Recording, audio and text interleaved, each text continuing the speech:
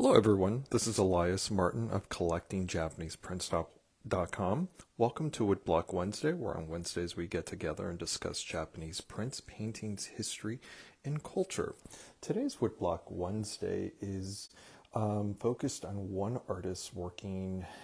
He's considered a contemporary woodblock print artist, though he started his career sort of in the Sosaku Hanga genre, but we'll discuss all of those particularities in just a moment. But I want to introduce this artist. His name is Joichi Hoshi.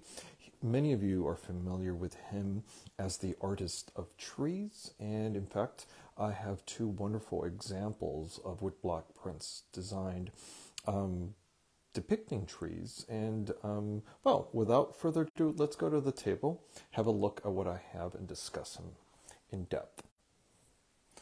So I'm going to step back a little bit so you could see the table. You could see a little preview as I grab my cheat sheet. And we'll start with this print here as I briefly sketch out Joichi Hoshi's career. He was born in 1913 and he passed away in 1979.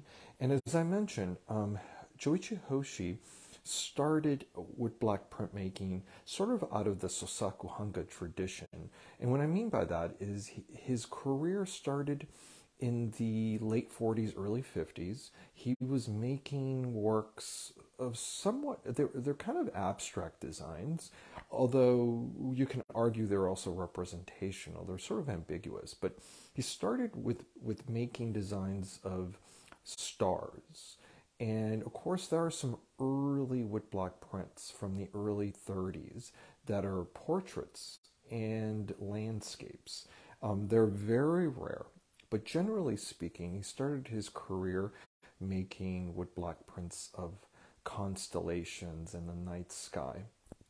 And they were quite striking.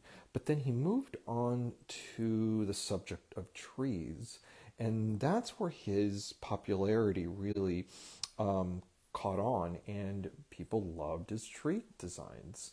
And I see, I mean, the two examples I brought today can show you exactly why he's so known for his tree designs. They're just stunning works. But before we go to the prints themselves, the other things I want to say about Hoshi is that Hoshi pioneered quite a few methods in making prints, but particularly he's known for using metallic pigments, like other contemporary artists such as Nakayama.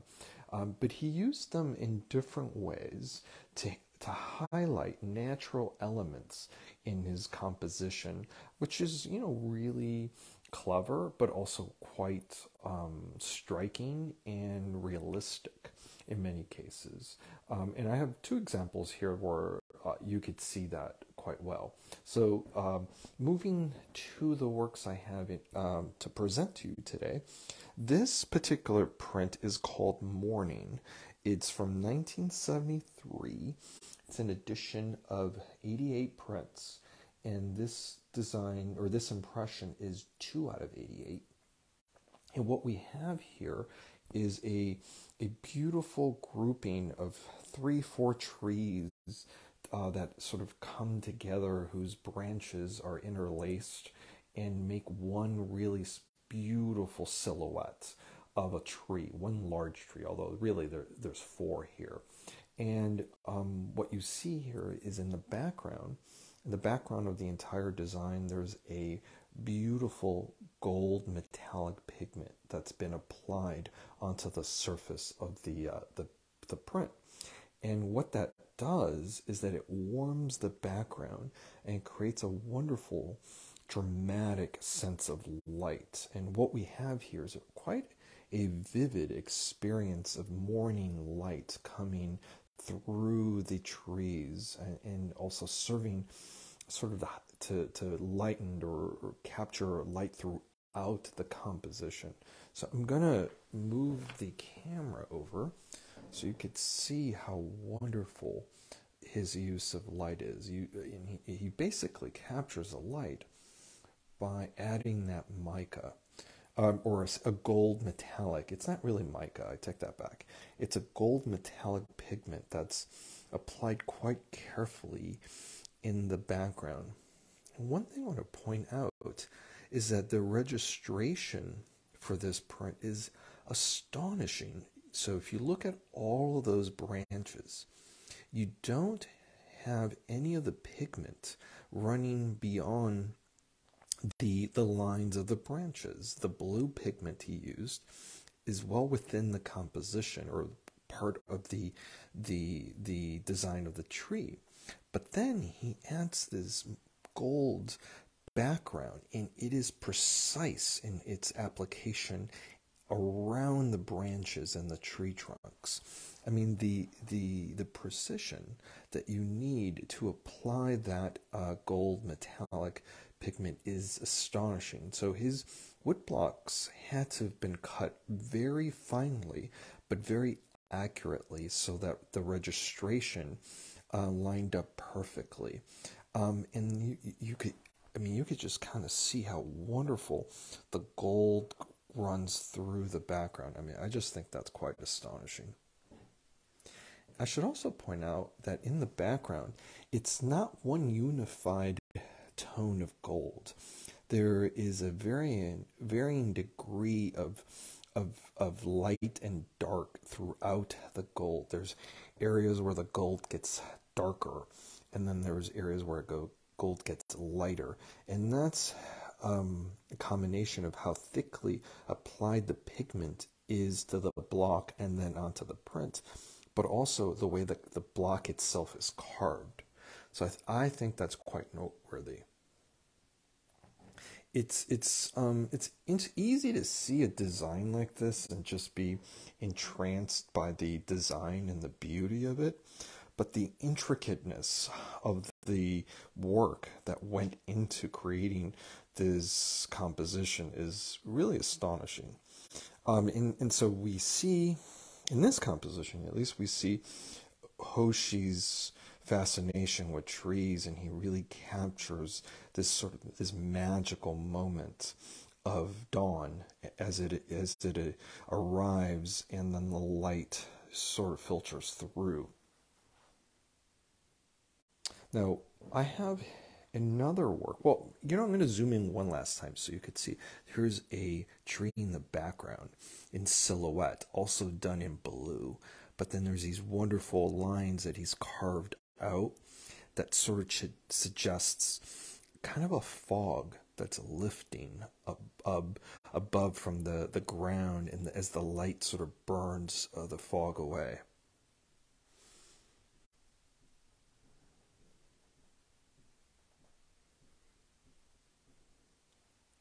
I should say that Hoshi, utilizing this gold pigment, he's not the first one to do that. I mean, obviously, as I said, Nakayama, a contemporary of his, was also doing that. But they're really borrowing from a tradition in Japanese history, in art history, that goes back centuries. The Rinpa school has utilized silver and gold for their screens and for paintings. And so Hoshi really is building upon a tradition that's been well established in Japanese art, but he's using it in a very novel way in woodblock prints, particularly in how carefully carved his blocks are and how the pigment works with the metallics. I think he's a master at that. And of course, he's using the gold metallic pigment not just as a means of as an ornamentation within the composition. It's also something that's quite useful. It echoes the reality of light coming through, a landscape like this. So as striking and imaginative, I can't speak today for some reason, of his work is here, it's also quite realistic. Though trees don't appear blue completely, it does have a sense of twilight or dawn, and that light that's filtering through the composition. I think it's quite realistic, despite the fact that it's highly ornate. But I'll leave you guys to decide for yourself on that. I mean, I could look at this all day. It's just so striking. And the light I have here in my, well, I usually use this as my print viewing room, though it is my dining room. The light here is perfect. There's a soft light overhead that really brings out the metallics. So now the next composition I have here, the next print, is a forest design. And let me get my notes. Let's see. It's called In the Forest, and this is the gold version. There's two versions he did. And the second version has silver in the background, and it gives a completely different effect. Now, I want to back up a little bit. I do film my videos upright. Some people have complained that they rather see them in horizontal format, but a lot more people are looking at these videos with their phone, and it's much easier to look at this video with your phone in a vertical format. So I'm going to keep it in a vertical format for now. But I'll back up so you can see the entire composition. But what we have here is a densely populated forest with tons of tree trunks throughout the composition. There's some larger ones in the foreground, and in the background there's just, you know, hundreds really. But what we have in the background also is a gold metallic pigment that captures a sense of light that is dying, that is just barely clinging to the growing night. And I mean, I'm going to zoom in so you could see the trees and how intricate the design is, how Hoshi carved out all of the trees in the background. But that gold comes right through. And like in this composition, it really does serve to illuminate the composition, and it adds this wonderful sense of light. Now, the gold that he used in this design is not the same as in this composition. It does not shine as bright, which is fantastic. This almost looks photographic, to be quite honest. You look at this, and it looks like a photo of a forest. And it really has this mood. Like, it's almost like, I mean, when I think of the idea of an enchanted forest, this design pops in my mind. I mean, you really get a sense of magic. So I'm going to zoom in so you can see.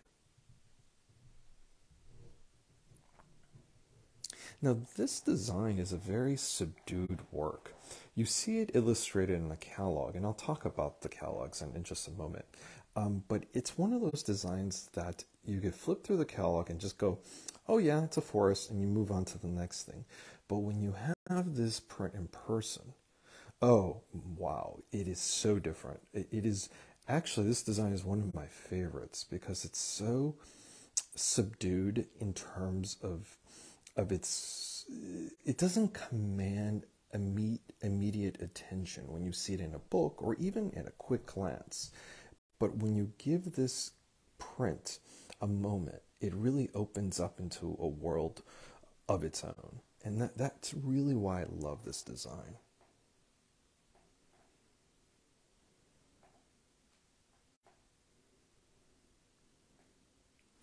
I do hope that comes across in the video, and also how intricate the carving is on these compositions. I don't think Hoshi gets his due as a woodblock print artisan, in the sense that he carved his own blocks and he printed his own designs in the Sosaku Hanga sort of tradition. But generally speaking, the Sosaku Hanga movement kind of died when Onji passed away, or shortly thereafter. And these prints being produced in the 70s, and so on, both of them are from the 70s, these really belong to a contemporary art movement that is not just a Japanese art movement, but a contemporary art movement that is more global. And so I don't consider Hoshi, Nakayama, Yoshitoshi Mori, and other contemporary artists like Maki or even Shinoda as Sosaku Hanga artists, though they were making all their own prints and producing their work themselves, with the exception of Shinoda. She had a printer. But these prints were produced in the same exact manner as Sosaku Hanga prints.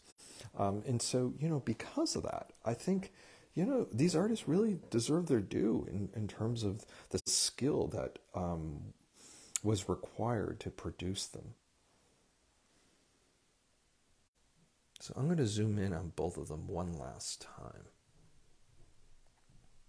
And these, of course, these two prints are also on my website, and there's plenty of information on there about these two, as well as there's others on my site.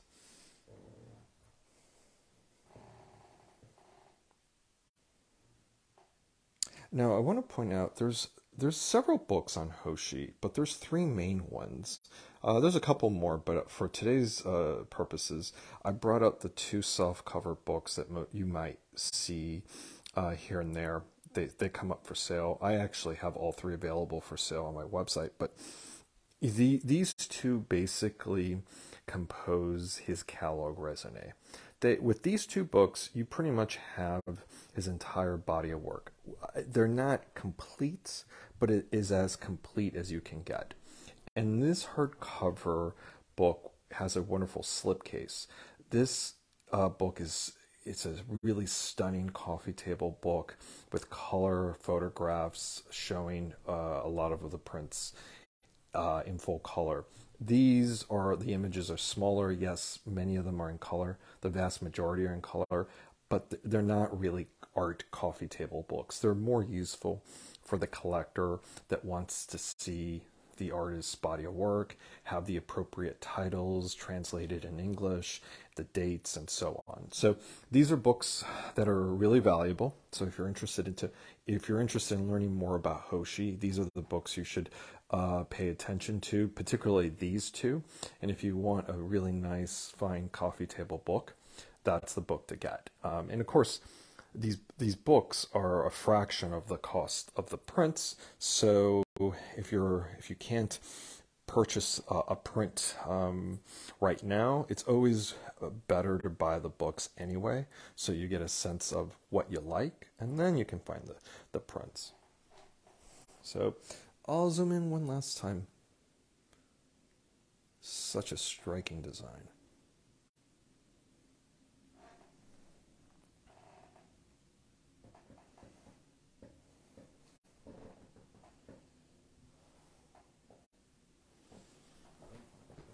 Well, I want to thank all of you for joining me on today's conversation of Woodblock Wednesday. We featured the work of Joichi Hoshi in two fine woodblock prints featuring designs of trees. Next week is a travel week for me. I'm going to New York. There's an opening for the Meiji Modern exhibition dedicated to all artwork from the Meiji period. I actually am loaning a piece from my own collection for the exhibition. It starts next week in New York. The exhibition will be held there for a month or two, not probably longer than that. I don't have the dates, but then it travels. Actually, it'll be more than a couple months, but it travels to Chicago and then also to Houston. So if you're in those cities, you should look up the exhibition, and invite all of you to check it out.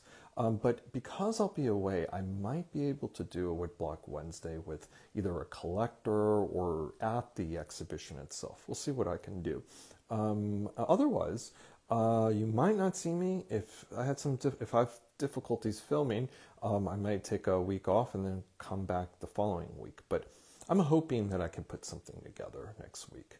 So there's something to look forward to, possibly. And then, I want to point this out. I don't think I've mentioned this in my previous Woodblock Wednesdays, but I'm always interested in Japanese woodblock prints. So if you have prints that you're interested in selling, I'd be happy to take a look contact me. And of course, I have a website dedicated to prints and paintings. Please check it out, collectingjapaneseprints.com. I also have a bookstore with a number of books that you might find helpful, so you should check that out as well. I want to thank all of you for joining me, and those who are watching on YouTube, thanks for joining. I have all of my Woodblock Wednesdays are uploaded onto YouTube. You could, they're cataloged there, but you could also easily look through the categories of all of the Woodblock Wednesdays on my website, so check it out. And I look forward to seeing you on our next installment of Woodblock Wednesday. Until then, thank you.